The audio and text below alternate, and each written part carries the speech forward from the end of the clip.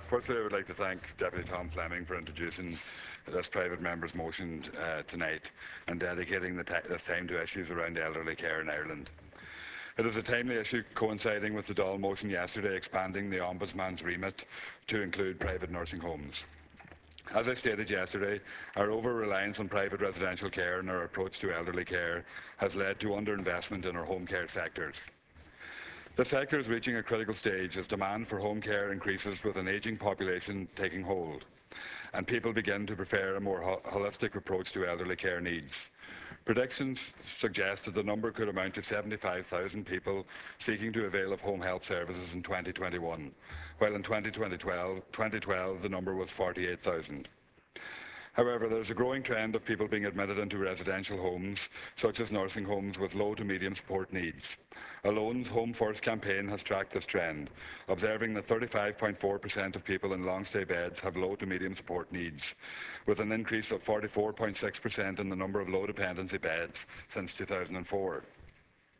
Medium dependency beds have increased by 17.6% since 2004, while overall high to maximum dependency beds are decreasing. And we see as well that high dependency beds are more likely to stay and be kept in community hospitals where there is staff and nursing staff available to deal with them.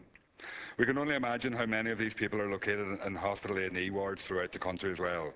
But that has become our policy in dealing with chronically ill elderly patients, leaving them physically on the margins of the healthcare service. It is clear that nursing homes have a policy aimed at a lower level of needs for easier and more manageable environments, to reduce staff costs and in an effort to increase profits. Simultaneously, the government has cut funding to vital home care supports for both carers and elderly patients, including supports to improve their housing environment. To further add to the disintegration of the home care model, we are seeing an increase in the number of people aged over 65, which will reach nearly 1 million people by 2031, an increase of more than 86%, or an extra 20,000 people every year. 7% of people aged over 65 are living in nursing homes in Ireland, while the figure is just 4% in the 6 counties. People want to age with dignity and respect and as thriving members within their communities, and home care should and can reflect this. These principles are even reflected in government policy documents, in the Programme for Government, the National Service Plan, and in the National Positive Ageing Strategy. Unfortunately, home care continues to be underinvested, underregulated and undervalued by the current government. Home care can take shape in a number of different arrangements, either informally through family members or friends and neighbours, or professionally through the HSE home care packages, either directly or, as more and more the trend is, to outsource to private care companies.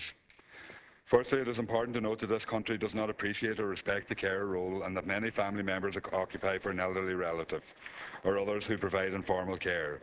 The Carers Allowance and Respite Care Grant have been under constant attack and scrutiny in successive budgets. It is imperative, if we to have an ounce of respect for the carers' role, that we invest in and protect our carers in the community by maintaining these supports and improving on them to fit within the home health model. The Carers Allowance needs to be maintained alongside the half-rate Carers Allowance. People could also be encouraged into employment by becoming carers if the government had the imagination when it comes to labour activation measures. Direct supports to elderly people are also under threat. The Living Alone allowance does not reflect the current standard of living, and the over-70s GP card is too restrictive, allowing only free GP care without access to the services that come with a medical card.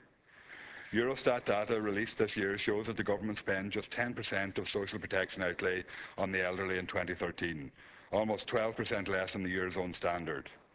Countries like Bulgaria, Luxembourg, Austria and Romania all dedicated over 25% of their spend to the elderly. The state pension has not seen an increase since 2009, and for many elderly people, their weekly incomes have been cut by over €14. It is important that the forthcoming budget that the household benefits package, free travel scheme, Christmas bonus, household adaptation grant and disability grant and other supports for the elderly are maintained. A lack of financial investment in home help hours, home care packages, mobility aid cuts and a lack of housing supports have meant that people are being forced away from the home care setting and into residential care. 1.6 million hours of home help were removed from the sector over the last 4 years. Funding for home health service has declined by almost 12% since 2009.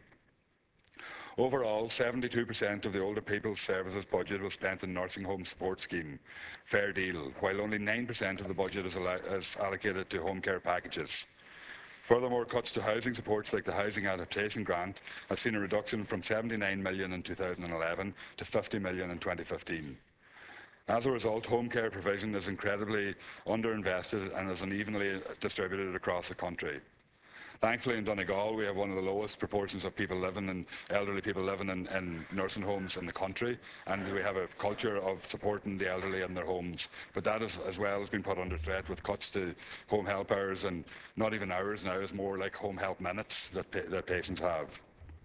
We also have a highly unregulated home care system. Many informal carers are not recognised, and there are no set standards and no legal obligations on home care provider companies to vet staff. HICWA is left with no remit to monitor and enforce the sector, even though we have heard time and time again of dreadful standards witnessed in some private home care settings. The HSE is paying millions to home care providers, and due to the unregulated market, thousands of elderly people are at risk of poor quality care, abuse and medication failures. This is against the backdrop of the majority of the 50-plus private providers in Ireland not having relevant external quality assurance certification.